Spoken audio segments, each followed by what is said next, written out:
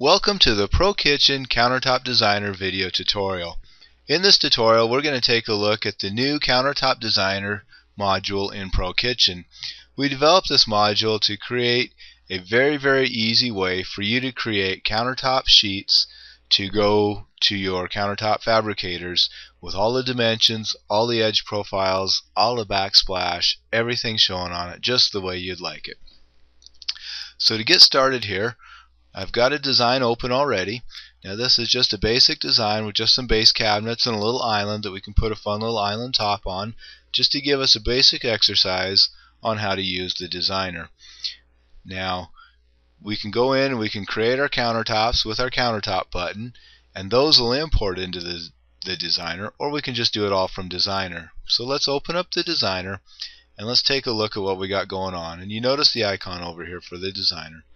So we'll just run through all of our little controls up here first in all of our tabs and see what we've got. Of course, we've got new design, we've got delete design, we've got zoom to fit, zoom in, zoom out, and our select tool for our mouse. Then we've got shapes. Now auto generate speaks for itself. It generates automatically from the cabinets you have in your layout, but you don't always have all the cabinets that you need on there. In our case, we have an island we need to do something with, so for our island we'll use an L shape. We have a myriad of shapes available up here to use. Even got mitered ends so that you can use it on things like post form and whatnot. Corners, whole bunch of different corner options to choose from. Segments, basically these are items that you can add to a countertop, be at the end of a countertop, like this one to give you an arc, or an inset arc along the side. You can cut in if you need to. All sorts of fun stuff in segments, more than you'll probably ever use. Cutouts, we can add cutouts, of course. Edge profiles, lots of edge profiles to put on. Material, got a couple materials selected already in here. And we'll go through how you go and select your own materials. You can even import your own images into here, so that's pretty cool if you're doing something like a concrete countertop or something that's a very custom color. You can come in and take a photo of it and import it in. CNC radius, we can add CNC to ends and corners and stuff like that. European miters, we're not in Europe, but hey, you never know, you might need one.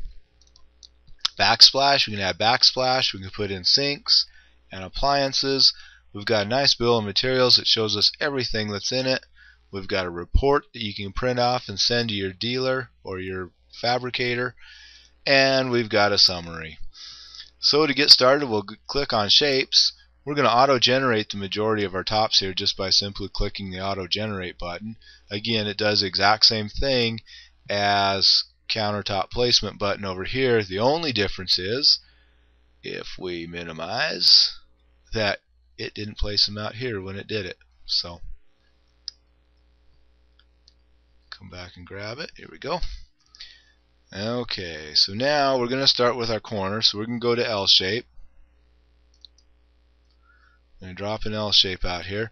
Now if it's the wrong direction, just like in ProKitchen, if we need to rotate this before I drop it, simply right click and you're in rotate mode.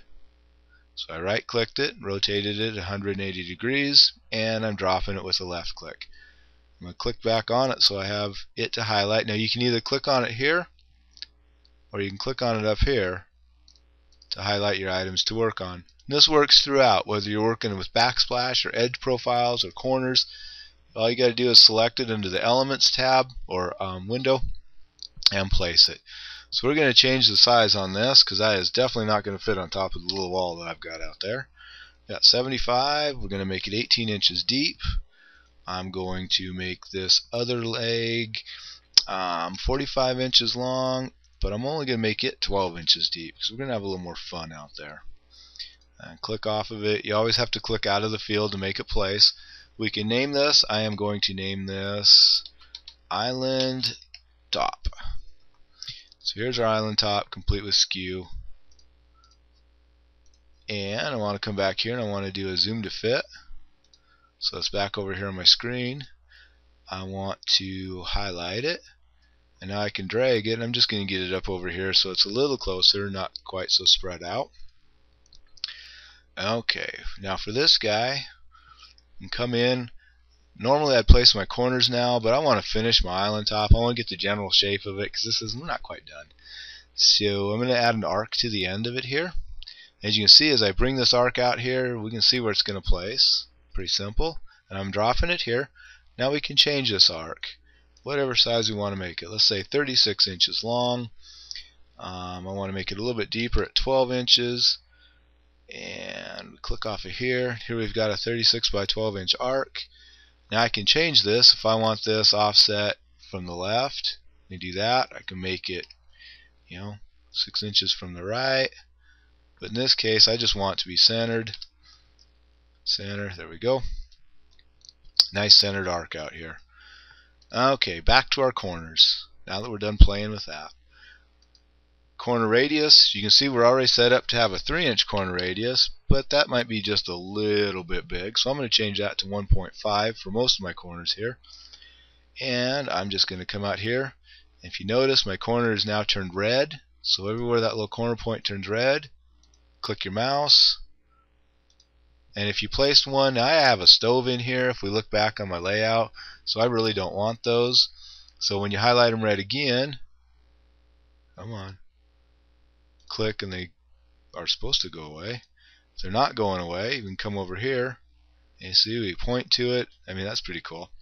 And just hit delete on your keyboard and that one's gone. Corner number 2, delete. Get rid of those silly things. And I gotta come select it again and drop another one here. Now my island, I want a little bit bigger ones on my island, so I'm going to change this back to 3. And 3 and 3, and you notice how it's a little easier to see our corners when they're 3 inches and they're not 1.5 inches. Inner radius, I'm going to place a couple inner radiuses because this is going to be, solid surface top or granite top or something that we can put a radius on. Kind of hard to do that on a square edge laminate top, or a bevel edge laminate top rather. And I need one more 1.5 inch corner for my little corner out here. Okay, so we've gone segments. We drop a cutout. We don't really have a cutout in this. We'll drop one just to play with it. We can come in here and we can change the size of it. Let's say we want let's go 6 inch. We'll have it really roundy cornered. And 30 by 21, that's your average sink size, give or take. So now you'll notice as I place it out here, I've got a green dot that goes from one side to the other. Now that green dot's going to indicate which line the front of the cutout will be tied to. Not really too big of a deal when you're dealing with a cutout, but wait till you get to sinks. You'll need it then. So here we go. I can change this again. I can make this say 25 inches from my left. We can offset to center or edge. We can change the size of it again. And there's my little cutout. Don't need one, so I'm going to delete it. Edge profiles, we can come and set our edge profile in here now. We'll do the pencil edge just for fun. And now you can see we've got the green lines out here. It's already set our edge profile on that green line, so I just got to come fill in the rest of the green lines, including the corners. Now this is going to be funny because this line's not going to turn green until I set it, but you notice I got little green corners top and bottom up here and a little dotty line. That indicates that it's going to do that end, so just click, there we go. Here we're coming up. This would be a backsplash piece, so I don't need an edge profile there, but I do need an edge profile here, and I need an edge profile here. And now you might notice that my corner's not there yet, so we got to get out. 1.5 inch corner is kind of hard to select. Got to get right into that corner, and a single click places that edge profile. And again, got to get this little edge, and this one, and corner edge. See that 3-inch edge? That was much easier to place.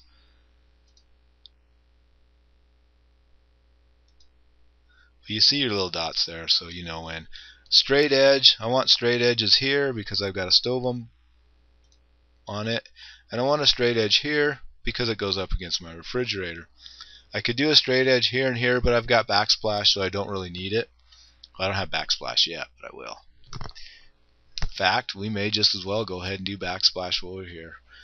Add splash, follow the highlights. Pretty easy to get all this one worked out. Now, you'll notice I've added splash, and if you just hit escape, that goes away. But I've added splash to these ends, but I also have a radius on them. So if I've got an 1.5" radius and a 25" backsplash, which is what it placed, do the math, it ain't going to work. So I simply have to come in here, highlight my splash, and I can highlight it from here, or I can highlight it from here, because I have it same on this one. So highlight it. I'm just going to cut this down to 24.5 inches. Not quite going to be enough. 23.5 inches for an 1.5" backsplash. There we go. And you'll notice if you look really close that it moved it from the wall instead of from the front end. No big deal. And it's going to move it depending on where your little green dot is. You know, when I first selected this, I believe the green dot was in the back. So, but because it's in the front, it moved it toward the front. But we can swap that with our right left. See how cool that is? We can change the offset if we need to. We can change the heights, the depth, all that good stuff. But we don't need to. It's good where it is. So here we go, another 23.5er. 23.5, and there we've got that guy. So now pretty much we've got all of our splash set. Did I miss one? Backsplash number 1. I did miss a backsplash. Oh, I know. I did it. It didn't happen by itself. It was me. Okay, backsplash. Let's see. Let's jump back here to our material. So here's our nice little counters, and this is pretty much, except for the blue highlighting and stuff, it's pretty much the same as you'd see inside a ProKitchen. But we can set our material to it. So I'm going to add a new material. I'm going to add this one as, let's say, laminate number 2. Okay. Okay, I got laminate number 2. Now, if I click on my stone here, there's no image, so it doesn't know. So I've got to go select something. So here I'm going to click on select. Put my box up over here so everybody can see it. And let's see, I did say laminate, didn't I? So flooring, stone, fabrics, whoops, laminate. Here we go. Laminate, let's just pick a pretty blue one so it stands out. Everybody knows what we've just done. Okay, so pretty blue. I can name it here if I want to. I can put pretty blue. And maybe it's not that pretty of a blue, but whatever. And let's see, what about maybe 38 bucks a foot for price. I can change the thickness if I want to, but here's really cool. We've got units down here, and this is pricing units. So I can price it by the inch, by the foot, by the square inch, or by the square foot. And I'm thinking for a laminate top, probably about 38 bucks a foot is probably fairly decent price. Maybe not. I haven't sold countertops in a while. And then you click apply, so it sticks up here. Now, once you've clicked apply and you've got crosshairs, you click on your top out here and it's going to change it. Don't want blue? Okay. Not blue. Now I'm going to zoom in a little bit here. I'm going to zoom in a little bit more, and see if I can do a different color. Maybe this will show up a little bit better. There we go. Okay, with this lighter color, you can see our backsplash around here. And now our backsplash and our countertop are all the same color. Really cool. Doesn't have to be.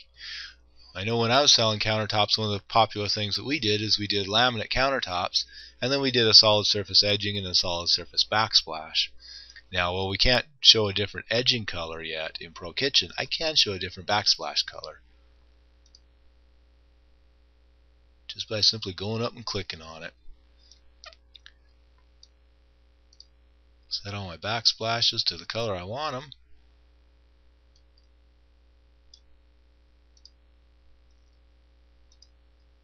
Okay, and now we can come in and put our laminate color in. Laminate color. And let's see, I've got a reddish brown color going on, I've got a green color, and then I've got this. It doesn't really fit, so I better swap that over to there. There we go. Now it all looks nice. CNC radius, if we want to add a CNC radius, you click on it, you put the size in, you select where you want it to be, which corner, and it'll slap in a radius for you. and you can add to all corners, you can delete all corners, whatever. European miter, if you're doing a post form top, European miter. I know some places still use that. Backsplash, we've already added all of our backsplash. We've gone through there. Sinks, let's go add us a sink. Okay, center up there. Add sink. Select sink. That one looks alright. Place. Now again, pay attention to our little green dot. Remember, green means front. And you can try to drag it down here because my sink's here in the middle. You can try to drag it, but it ain't going to have any part of that. It's going to want to snap where it wants to snap, toward one end. And so we're just going to drop this little guy right there. And now we can come in and we can place it precisely. And if we minimize, we can come back to our layout and we see we've got 36, 24, and then a 36-inch sink, so it'll be 18 inches in there. Okay, so we've got our sink, so we've got 36, we've got 24, we've got 18, we've got an inch and a half overhang. If we do the math, 36 and 24 and 18, an inch and a half, 79.5 inches. So, pull back up our countertop designer, which we had minimized. We come over here, we put in 79.5. Now I can set this to the left or to the right. Now you'll notice it's at 79.5 to the edge. But if I got to offset to center, click that little button, pulls it right back down to center. I could change it. I could set it back from the edge a little bit by changing my offset here. But we just want to leave it at 1 inch. And I can change what it's going to look like, whether I want it to be drop-in, undermount, or integral. And we'll just do an undermount for this. And again, I've clicked out here, so it's taken me out of the edit mode. But if I want to get back in, just simply click up there or on the item. Okay, appliances. We can add an appliance. We don't need one, but we'll just play with one here.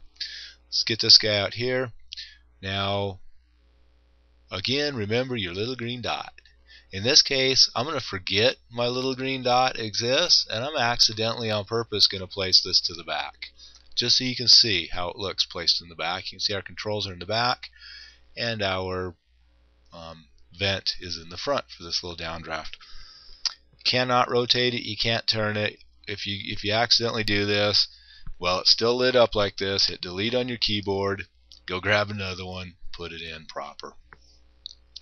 Okay, so here's my basic countertop. I've got everything done. I've got backsplashes on it. I've got everything in there. I've got edge profiles. I've got segments. I've got all sorts of fun stuff in here. So we're about done with this guy. I'm going to click on our bill of materials. You notice over here we've got price list and elements. I've put some price lists in here. Pretty much I just numbered them. We've got 37 elements in here you can play with. To put your price in, just click on it. Add your price. You can choose on a lot of them, whether it's, well, depending on what it is. There we go. Segment angled, you can do this each, inch, foot, 8 foot, 10 foot. So you've got a lot of options in here. If by some chance we miss some options, it happens, just let us know. We'll get it added to a ProKitchen update. So here's our bill of materials. We can come down here and we can see that we are looking at about $4,600 for this countertop. Go to our report. Got to refresh our report a little bit here. There we go. Here's our nice report. Gives you a list, gives you a breakout, radius 3, radius 1, what the edge profiles are on all this great stuff. Shows you our edge profile down here. So it makes it really easy to come in, set these, puts the name in here even, know who it is. Alright, and of course you've got all these options up here that you can play with, but we're not going to print these because that doesn't do you any good, so we're just going to go to summary. And again, here's our summary of everything. Now, if you recall, these 3 countertops auto-placed. They auto-generated. This one we did by hand.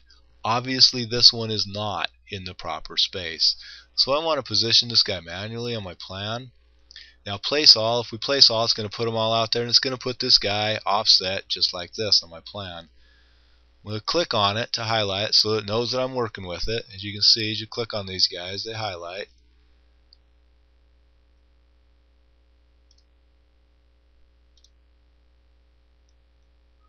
here we go. And countertop, we're just going to go ahead and we are going to manually position. Click on it. Here it goes. Drag it right out here, just like a regular top that we were moving around. Get it in place, and there it snaps back over here. Now I can come up and hit place all. Place all. Please place all of them.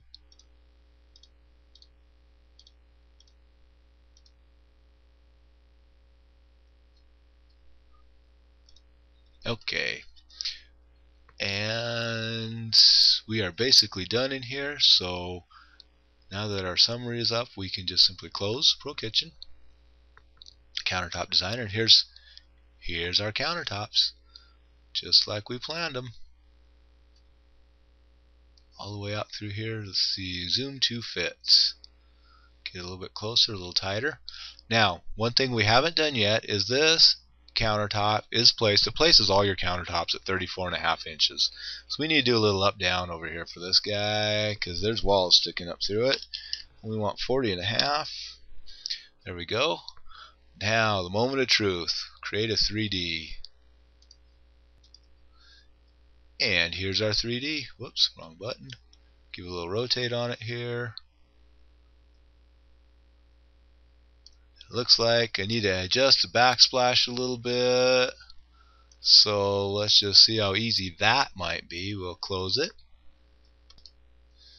Okay, so we got to open our ProKitchen Countertop Designer again and find our backsplashes.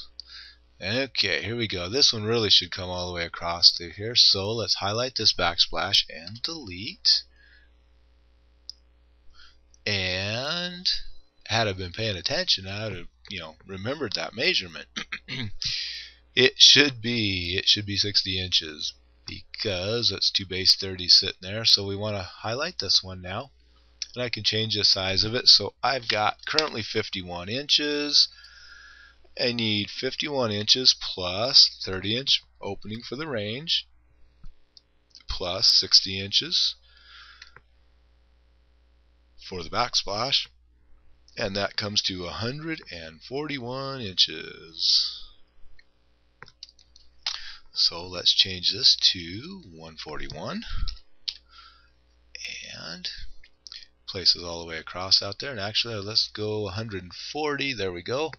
That way, and I dropped it an inch. Let's pull it back up there. I dropped it an inch because if you look up here, it's actually sticking out toward, on the end of the backsplash there. So I dropped it an inch. It's all going to line up just right now.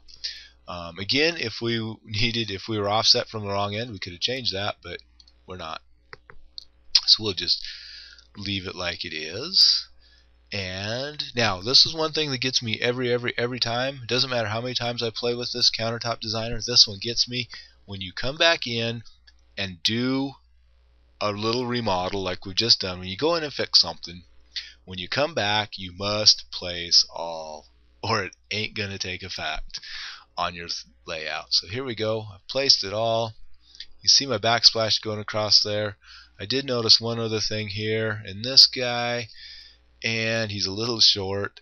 I need to make him, I think that will do it. And 3D again.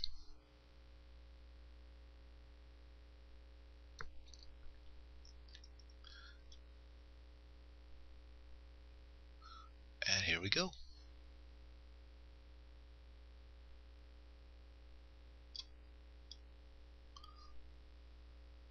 Isn't that just the neatest thing you ever saw? So there we go, Countertop Designer.